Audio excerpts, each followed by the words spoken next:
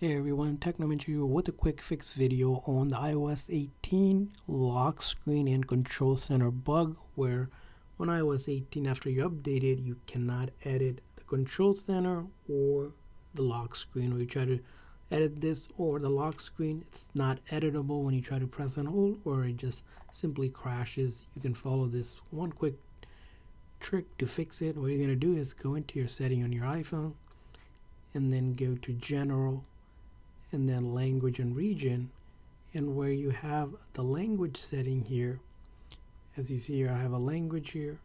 I'm going to go ahead and add a new language, select it to a different language, different version of English maybe.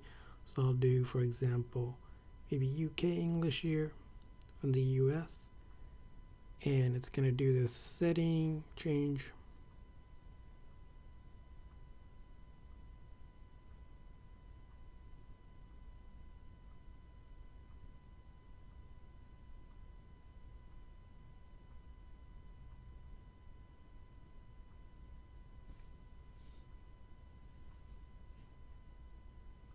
As you can see, it takes a few seconds or so.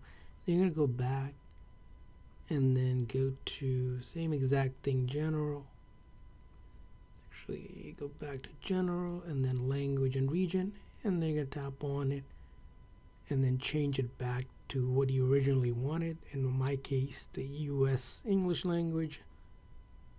And after you do this, you're going to be able to see that it is fixed for you. Now it seems like a bug or a glitch going on the update, so to really fix this in the coming days, you're going to go to the settings and general software update and check if there's an update available for it. Apple most likely will fix it in the next updates, so update your phone. I have already updated my phone, but if there's an update available, go ahead and update it. And I hope this video is helpful. If so, please consider hitting the like and subscribe button for more tips and tricks for your iPhone and other iOS devices. We'll see you guys next time.